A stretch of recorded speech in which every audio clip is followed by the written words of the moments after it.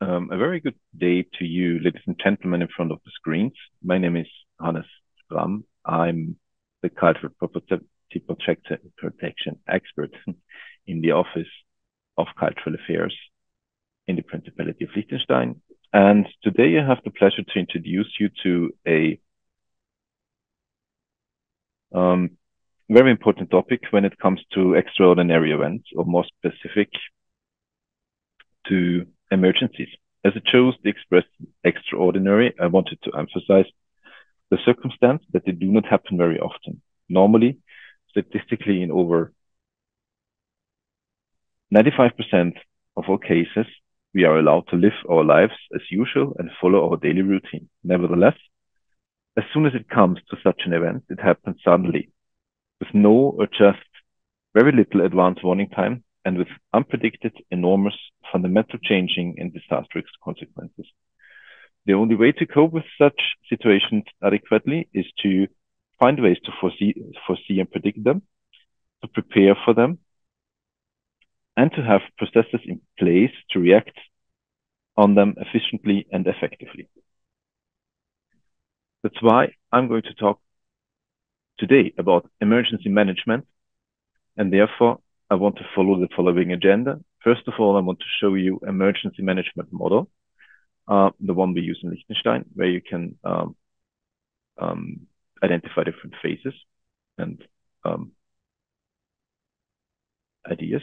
Then the emergency management systems, why they are important, and emergency management structures, what they are about, decision-making processes for what they are and why we need them. And in the end, I want to talk about preparation and training. Coming to the emergency management model that we use in Liechtenstein.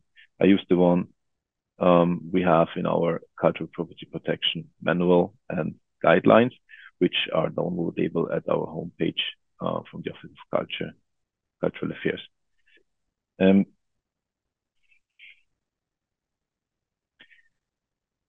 As I already mentioned, the answers to emergency events, you find here all the points which I have already mentioned in the graphics timeline. In the normal phase, here during normal conditions, in the phase of damage prevention, a risk management is conducted. Risk management takes the probability of an event to occur and combines it with the maximum damage in connection with worth and meaning it will cause, as the event will cause, and then develop strategies to tackle such risks. When it comes then to an event, it's all about damage minimization and damage reduction. So we have there some kind of intervention. The intervention is with measures which are prepared, hopefully via an emergency plan, which has written in it and predicted protection measures, safety and security measures, safeguarding measures, and also stabilization measures. This phase ends as soon as the event is over. The event is over as soon as we are again free to decide how to react on the outcomes of such an event in a calm way. After that, the recovery phase starts with the damage management. Recuperation, it's called, meaning coming back to the status where we were before the event, or trying at least.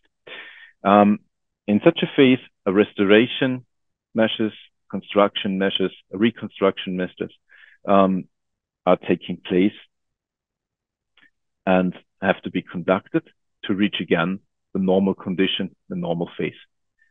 But then it's not over. We have to start again with the risk management process to be prepared for such an event and to tackle risks we find out. To have such a model running and to be able to go through all these phases we need systems to react adequately and to in an effective and efficient manner. So what are emergency management systems?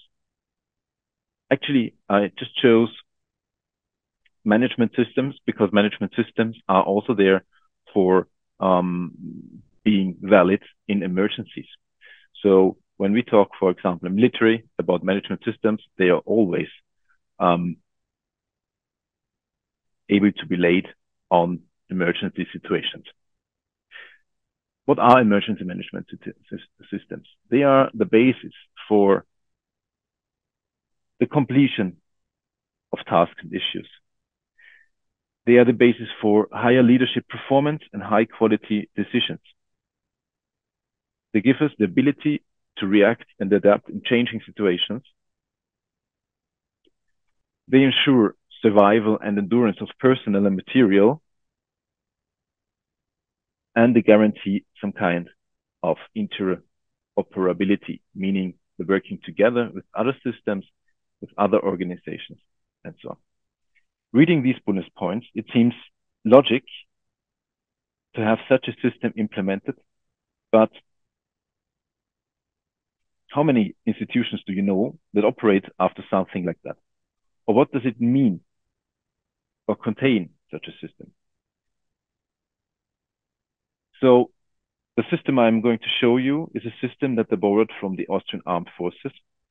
And it defines itself in via four pillars, which include all necessary factors to be able to withstand and persist in such situations.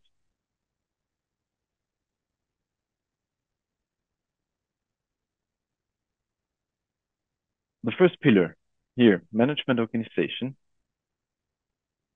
contains functions, meaning who is in charge, who is responsible for what, basic material like guidelines, like info material we use during our work, communication and information systems that ensure the information management, the flow and the connection between our troops and also our forces. And in the end, structure. How do we work together? So the second pillar are management instruments like reporting systems, supervision, simulation, etc. I'm not going to go deeper in that. That's some kind of an old science. The third pillar are principles. Principles, they are very important as to define how we work and what our priorities are. They should be found through the whole emergency management process in the whole emergency management systems. They are the base for all our actions, and they define our values, how we work. And in the end, the fourth pillar is the decision-making process. There it is about the production of decisions. How that works, I'm going to show you later. This is one of the most important pillars in the system. So the next thing I'm going to talk about are structure and the decision-making process, ending with training. Emergency management structures, sorry for that.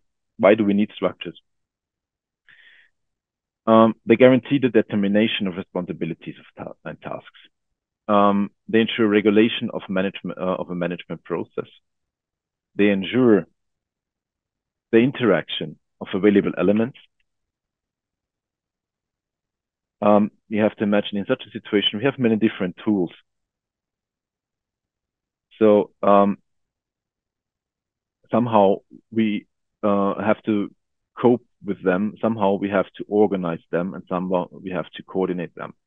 And doing that alone is a very hard job. So a structure gives us some advices how to deal with something like that.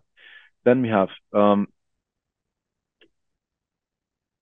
structures ensure the solving of complex problems that they do, as they have also processes included, how we come to problem solving advices. enable the use of standardized techniques and procedures, sustainable operability. Clear, if an organization uses the same processes and techniques, everybody knows them, everybody can practice them, and everybody can use them to fulfill its tasks. And it's easy or more easy to overtake, for example, a task from someone else who is not able to fulfill it anymore due to different reasons. Yes, and it enables long-term management. What brings me to the last point.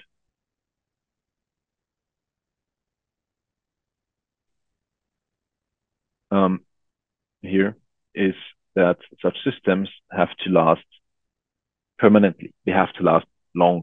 So when we have such a situation, it's not only for the situation, it's also for before the situation, during the situation, after the situation, after the event, that such structures are working. An example I want to show you here is the structure we have, for example, in Liechtenstein. Here you can see the cultural property protection management structure, which is built on the one hand side downwards, starting with the international and national requirements, like the Hague Convention, which are taken into account. But we take also into account the requirements of a cultural asset that is affected by an incident. In such a system, you can find all necessary and all involved actors, and with the lines are described then their role as well as their relation to each other and their responsibility. Going on with the next one, to manage such an emergency event, emergency first response organizations use staff structures to create comprehensive decisions. Not only such organizations, but also economy-related companies and groups do use such staffs. It is not so important to know exactly the positions we find inside such a staff. For example, there you can see in that cell, in the operations cell, the S2 who is responsible for military security, conflicting party situation. As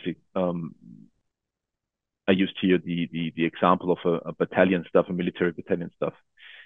There's 3, the training of troops, execution of operations, PR, info ops, and so on. Or the S4.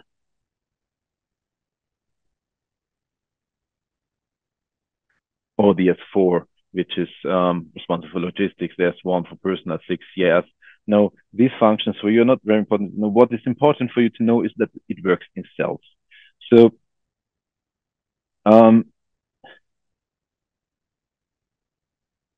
these areas which work together have the different responsibilities. You have the operation cell, which is responsible for how the organizations and the emergency responders work on the ground. Then you have a second cell. It's about logistics. Here, the service support cell. It provides logistic needs for the boots on the ground for the organizations which cope with an event. And the third cell in this case is the communication cell, the communication information system cell, which is responsible for information flow and so on during these two areas here. But all in all, this has to be coordinated, and for that it needs some kind of commander, a chief of staff, like we have it here. So actually, this example of a military battalion, standard battalion staff, is shows it very clear what you need. And if you go on, for example, this is now the structure. We have our cultural property fast reaction element implemented. There you can also identify these 2 or 3 areas. Here the operational one, the fast responding team. Here the logistic one, the logistic team. This here is for enhancement. and for additional support, we get via our partners. And here we have the commanding cell. So these areas like operations, logistics, commanding, also communication, but here not because it's included in the two cells here. You can always find in such emergency management structures to react adequately on situations. What brings me then to decision-making processes?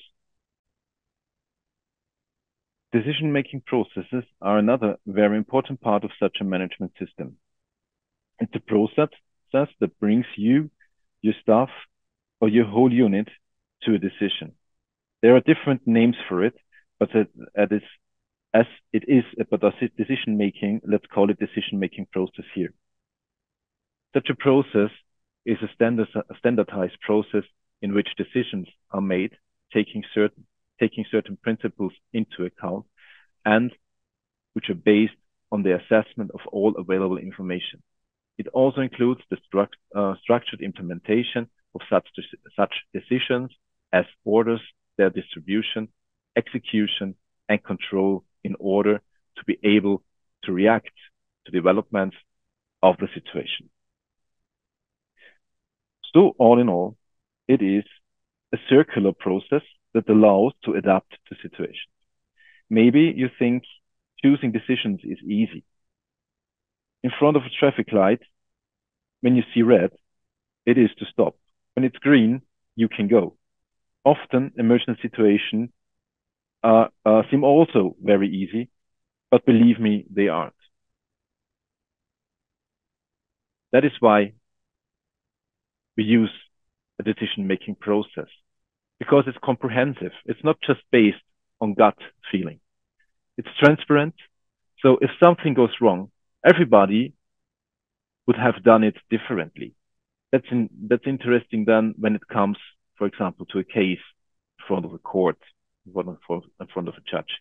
You need then some kind of proof that you reacted with all the knowledge you had.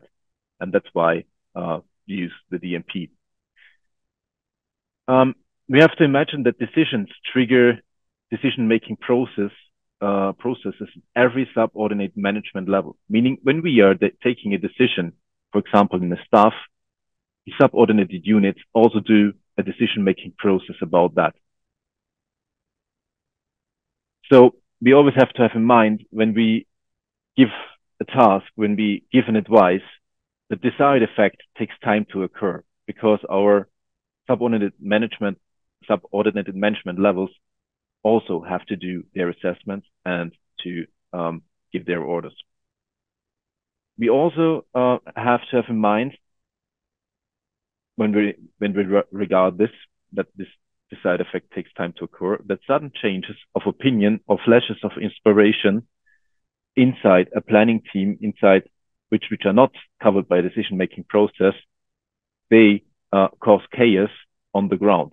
You can imagine that if you change your opinion more often, that can have consequences, very serious consequences on the ground in such an event.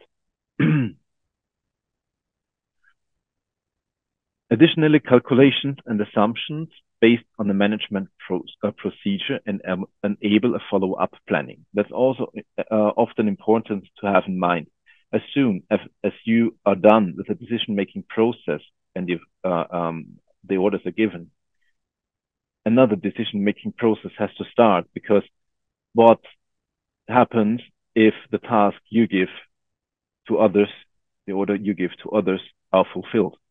Then we need additional advice. So all in all, the decision-making process is a circularly running system which always guarantee an adaptation on the situation, as I already said. Here, you can see the decision-making process we use, for example, also in Liechtenstein on the community level. Starting such an event, you do normally always with an identification. with an identification of the situation. What is the problem? What do we know about the situation? Who else is here? Who else is involved? These are very important things before we start acting. Otherwise, our measures and our actions are not going to be efficiently and effectively, or efficient and effective. So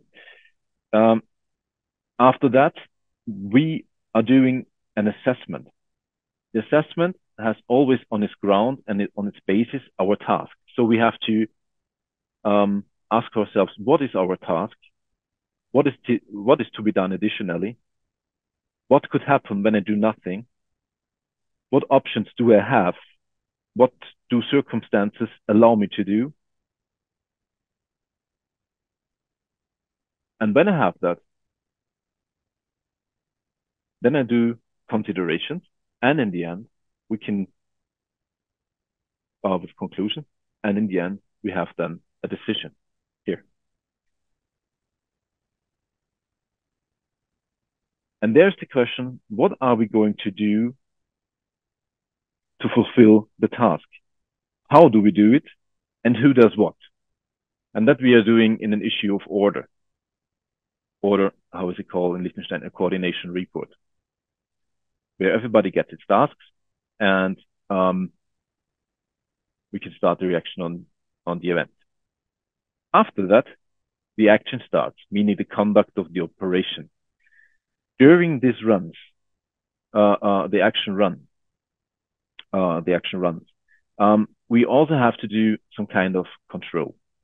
So do I reach the desired effect regarding the situation, regarding the problem? If not, I have to do again another identification. What is the problem? Why doesn't it work? What do I have? What did I do wrong? What do I have to change in my movement, in my action, in my operation? Okay, so we see this is a circular system which allows to adapt here, especially on the situation adequately. You always have to in mind. First, you have to address the circumstance, then you have to assess it, and in the end, you take a conclusion. What are we going to do about it?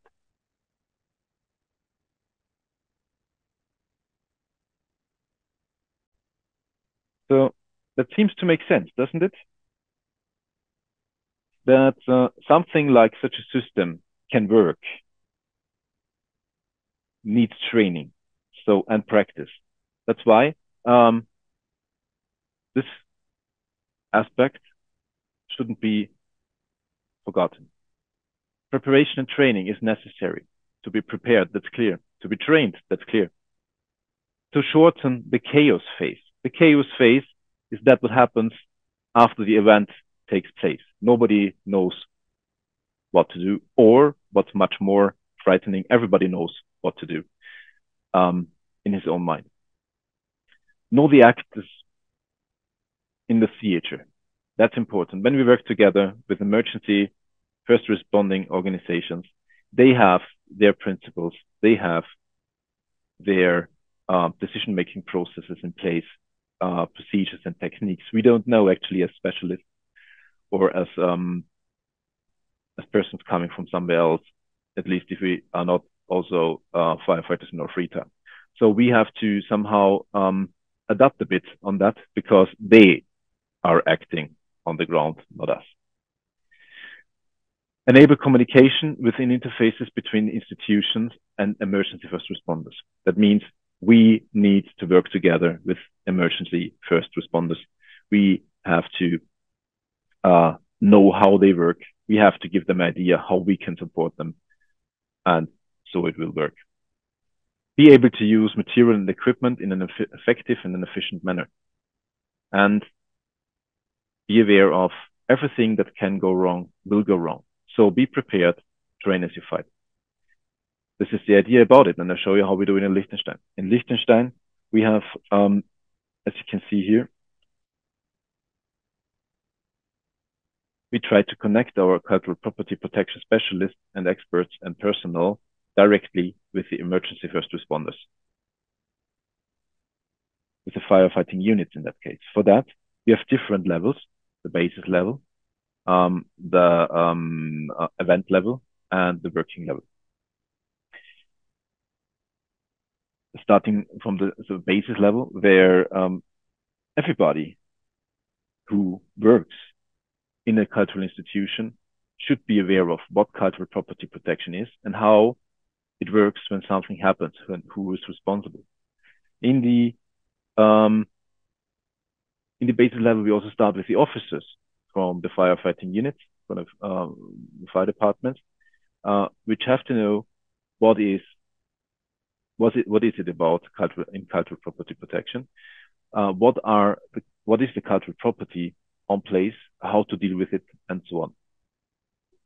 And this goes through different levels, meaning from the beginners to the experts to the responding team, to the first response team, cultural property protection first response team in Liechtenstein, which is able to cooperate directly with the firefighters. We achieve that by combined trainings, comprehensive trainings, and in the end, we also conduct exercises where they learn how to work together and what the speciality of each other is. So that ends my briefing about emergency management, emergency management systems, emergency management structures, decision-making processes, and preparation and training. I hope I gave you some ideas what emergency management is and what is important about it. And never forget, these things don't take place very often, but we need to be prepared for them.